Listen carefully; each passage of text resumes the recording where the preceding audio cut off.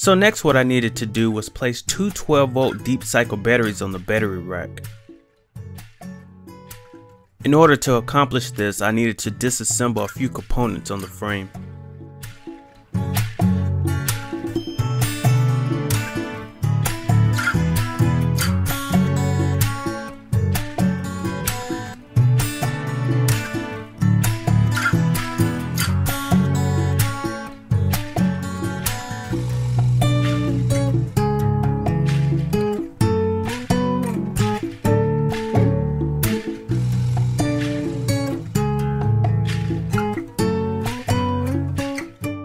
Next, I placed the battery enclosures inside the frame to get an idea of what modifications I needed to make.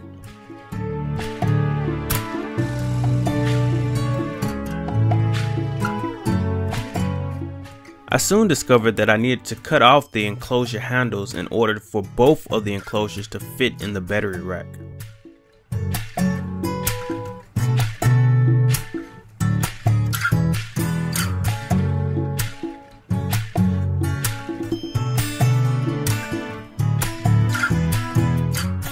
Once the handles were cut, the enclosures fit perfectly. Next, I placed the enclosure lid on top of the base to see if any modifications needed to be made to the lid.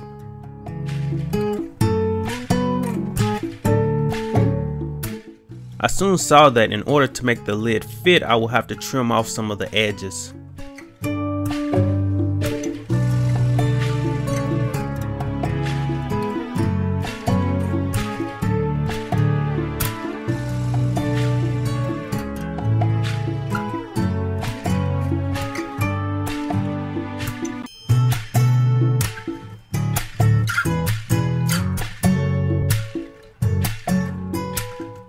Once all the modifications were done for the battery enclosures, the enclosures fit nice and tight.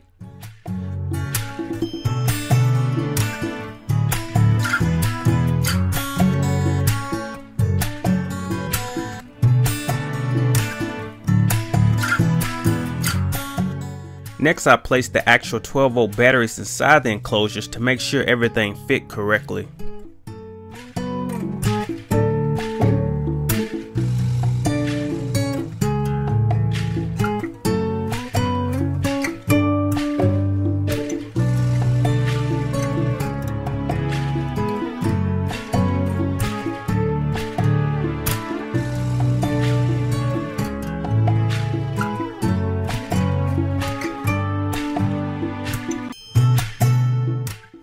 Next, I removed the batteries to attach some copper wire to the battery terminals temporarily.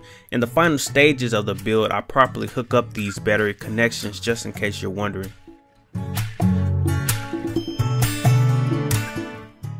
To prevent short circuits from occurring, I placed electric tape on the ends of the connections.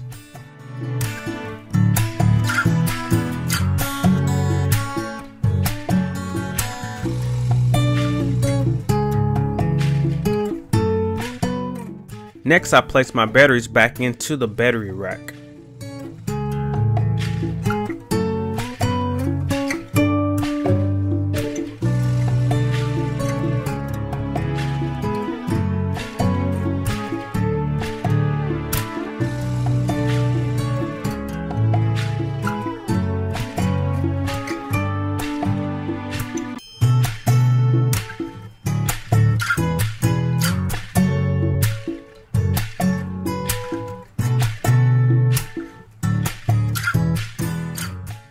Next, I used a voltmeter to make sure I was receiving roughly 12 volts from the ends of my connections.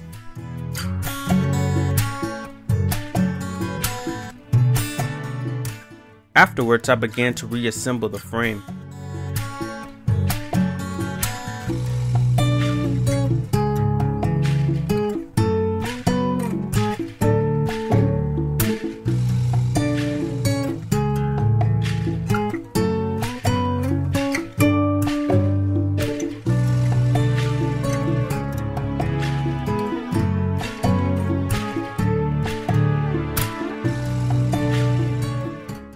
Next, I began working on attaching my electronics enclosure box to the frame.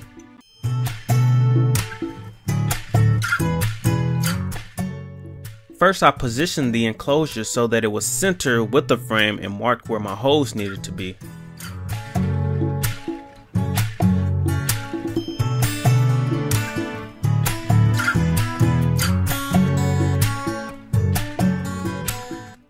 After I drilled my holes, I could mark where my holes needed to be on the enclosure.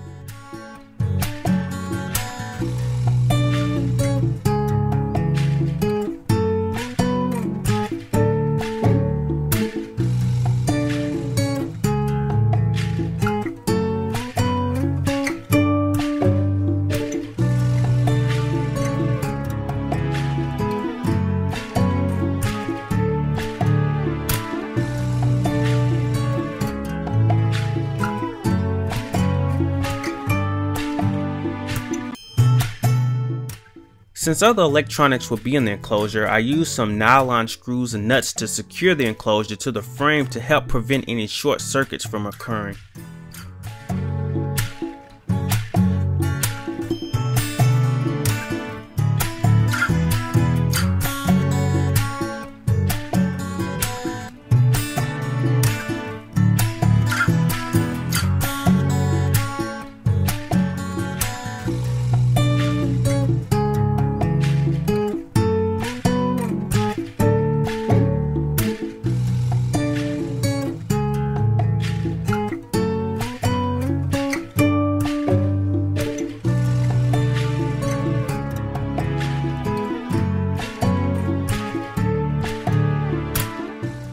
Next, to secure the enclosure to the frame even more, I drilled 2 center holes.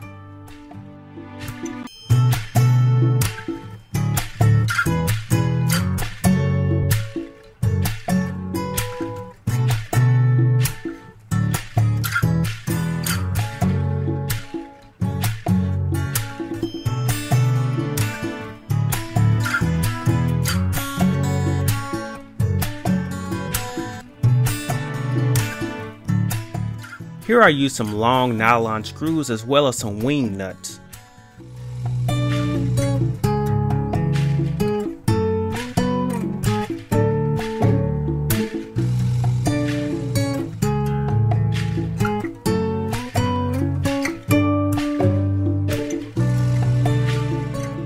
If needed, using these wing nuts will allow me to quickly unscrew the enclosure from the bottom of the frame without any additional tools.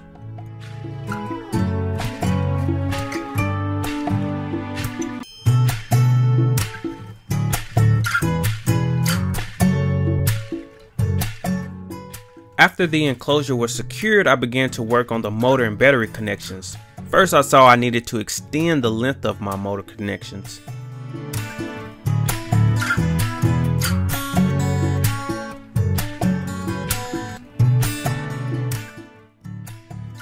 After extending my motor connections, I exposed only 1/4 of an inch of the copper wire, which is recommended when connecting the wires to the motor controller. I next hooked up my two 12-volt batteries in series for a total of 24 volts. I will also be placing a diagram on my website for those who are unsure about how to connect two 12-volt batteries in series to receive 24 volts. Here I'm testing the voltage to ensure that I'm receiving 24 volts or above. In the next video, I will explain my process for hooking up the motor controller. Hello guys and ladies, that does conclude this video. Now I just want to take a break from editing video and say a couple of things before I end this particular video. If you find these videos interesting or helpful, a way that you can show me that is by liking a video or leaving comments below the particular video that you found interesting or helpful, or you can subscribe to my YouTube channel, like my Facebook page, follow me on Twitter, or you can share with others that you think may find this particular video interesting. So any of those things or many more will actually show me that you guys appreciate all the time and effort that I'm putting into these videos, and it'll also boost my motivation to spend more effort and time with trying to make these more informative and trying to get them out on YouTube and on the web a lot quicker. So with that said, I will see you in the next video.